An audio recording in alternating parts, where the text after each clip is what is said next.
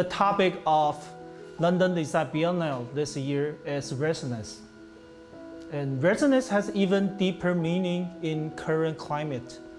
It not only refers to each individual's power to create change, but also implies that people can conquer the COVID pandemic by working together. We are looking for a resonance between Taiwan and the world, and the metronome, which is response to the rhythmic qualities of religious actives, repetitions, connections, cycle, and the resonance.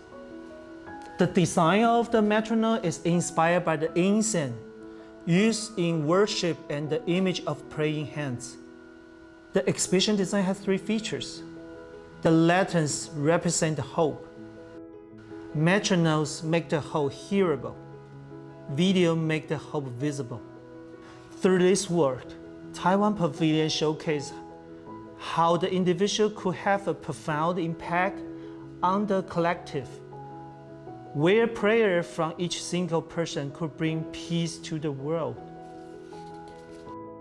Swingphony is in a very central space here at Somerset House, and it's a really beautiful installation. I think people are struck immediately by the immersive nature of the space and just the pure, the sort of pure emotion of it, I suppose. It's kind of temple-like, but it's also more inclusive than one place or faith or belief. The motif of the metronomes, the sound of the metronomes as they tick out of beat and then coming together, and then the lights go on around us, is really moving. It's a lovely installation. I think people have really appreciated it. I think the thing about Swingphony is it speaks to a theme that everybody in the world really understands and really wants to see come out of what has been a very difficult time for people all over the world. So it speaks very well to the feelings that we have in 2021 of being one world, I suppose, that we are all living on this earth together, and we need to get along with it, and we need to look after it as well. We have to reset the installation every 10 to 15 minutes, and our process is we have to rewind the metronomes, and then we will find the synchronized time and turn on the lanterns and the animation for the audiences. We've been working here for 1 month already, and we got so many positive feedback from the audience and the workers here.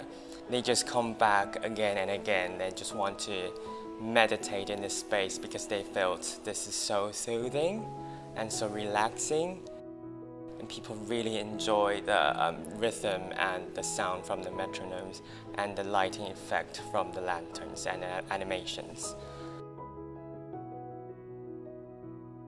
The Swingphony was truly, for me personally, the most special part of this exhibition, because it was as if you were put out of space and time in this present moment and put into a completely, almost feels like the brain of the makers of this exhibit, and it was so immersive to all the senses and felt like this complete sense of calmness, and also part of this completely different culture, which is so different to what you experience in London and the UK in general, and it was truly, truly so special.